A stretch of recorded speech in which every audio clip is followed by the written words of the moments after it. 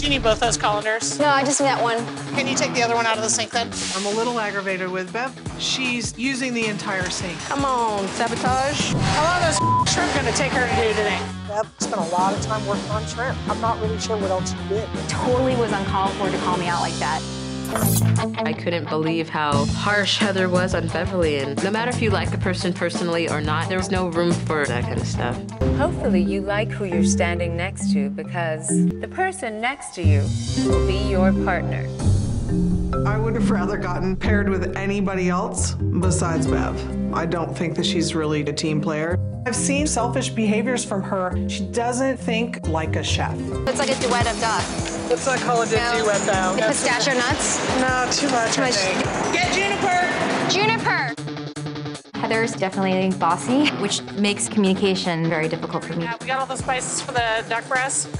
But I'm definitely a team player, and hopefully we are able to work together today.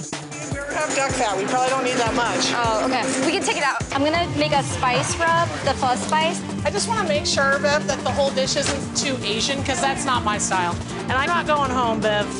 Bev cooks Pan-Asian and I cook American farm-to-table plates, so our styles don't necessarily meld. But at this point, I'm focused on making my food really great. Hopefully that's a good match. Okay, Bev, as soon as I'm done with this, you do your dry rub, right? We might want to think about the name of our dish too. I don't want it to appear to be like a completely Asian dish. Beverly and Heather are having a little bit of friction. We can put some orange peel in there. Yeah. I respect Beverly. She's a talented chef. And honestly, Heather's being a complete That's got to reduce, let it stay on the back. I know. Yep, don't move them too quickly, just let them hang out. I think that... Yep, just let them render. I'm gonna render slow. Just let them render. Beverly asks a lot of questions like a sous chef would ask. She doesn't think like a chef. Put the onions on there too, or no? I think so. I think this looks good. It's like a knife to the heart. You don't want to go home because somebody else makes a mistake. You don't like it? I don't like the onions. I don't know why. Really? This is part of my rustic style, so we're gonna have to compromise. And it felt not so much like a finished dish, but a collection of ingredients. We also don't really, even throughout this entire competition, we have not seen eye to eye. I like that we eat it. I do. I think our work ethics are completely different. I do, especially in the last challenge. In the last challenge, you really had shrimp. That's really what you focused on for 2 days. Wow, that just really hits me because I have a really strong work ethic. And that's 400 shrimp to peel, devein perfectly. She helped me peel them at the very end, but I didn't ask you to.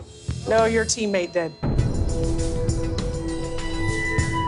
I'm not liking this conversation. I think she is an extremely hardworking, strong cook. I mean, she kicks butt in the kitchen. Because everybody doesn't see eye to eye, that happens in everyday life.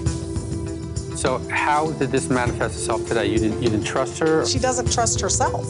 Sometimes you don't have enough self-confidence to push through and get the results. Teamwork is asking questions and making sure we're on the same page. And I do have confidence, but it comes off in a different way.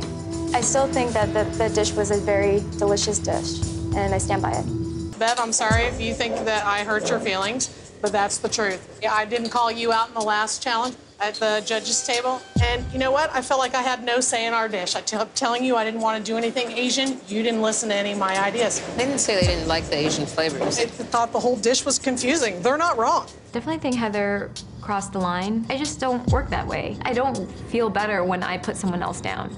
It makes me feel worse. I just feel like selling her out may have sold you out. Selling her out. Not, okay, no, stop. No, you stop. You guys don't speak up. Everybody who has worked with Bev on a team, all it has That doesn't mean that I think she has a bad work ethic. There's 13 people trying to create a dinner for 200 people, and one person works on shrimp for 2 days? Seriously? What would you do if that was one of your cooks or your sous chefs? Think about it. Ultimately, we worked as a team. Every decision on that and I took full responsibility for it. Is together, you know what I mean? I don't want to be on the bottom. I want to be on the bottom because it's my own stuff.